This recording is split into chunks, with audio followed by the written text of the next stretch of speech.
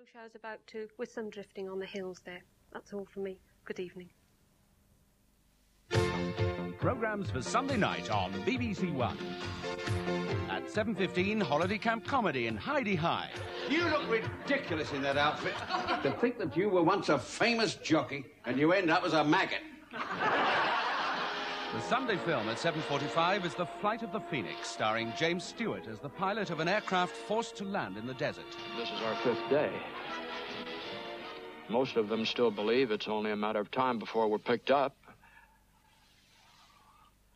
I wish I could be sure of that. In Omnibus at 10:15, a profile of film producer David Putnam, who won an Oscar for Chariots of Fire. So I reached one at 26, 27, where I felt, I think probably wrongly in hindsight, but I felt I'd gone as far as I could in advertising, and thought, well, I have one more crack at the film industry. And then again, as much by luck as by judgment, I got into it. Included in Sunday night at 11:05, an attempt at unravelling the web of intrigue surrounding last year's attempted assassination of the Pope.